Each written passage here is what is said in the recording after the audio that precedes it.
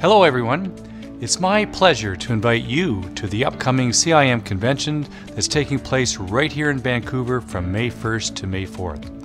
And as it has for many years, the CIM Convention will bring together a broad range of organizations and individuals to share ideas and promote the growth of our industry.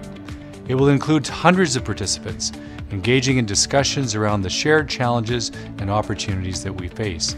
And it will feature key panels with industry thought leaders whose perspectives can help find new solutions and new ways to strengthen our sector. And this includes the opening panel discussion on the future needs of the industry, which I am proud to be a part of.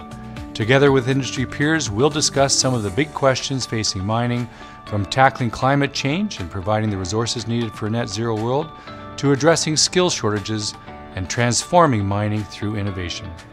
We know that global population growth and the transition to a low-carbon economy means that metals and minerals are more important than ever. And we recognize that it's essential that we come together to discuss the path forward to ensure that the world continues to have the essential resources it needs.